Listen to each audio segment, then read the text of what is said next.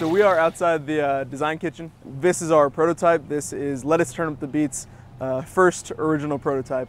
The holes host baskets for plants, and we've got various different plants here. We're growing vegetables to output 1 salad a week for a year. This is through a university in Sweden called Chalmers University. They're the ones who asked us to do this to be as sustainable as possible. They want minimal user input, minimal user interference, if you will, and maximal, most efficient output. So these are the plants that we've had growing with us. We've moved this system outside. Our other prototype is inside.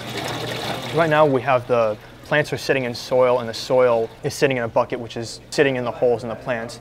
And the soil itself is not submerged in the water. What happens is, originally we would flood the soil with water, and then after we put it in the pipes, eventually the roots grow out at the bottom, and then the roots go into the water. And that's how plants get their water, is when the roots draw water from the water running through the pipe.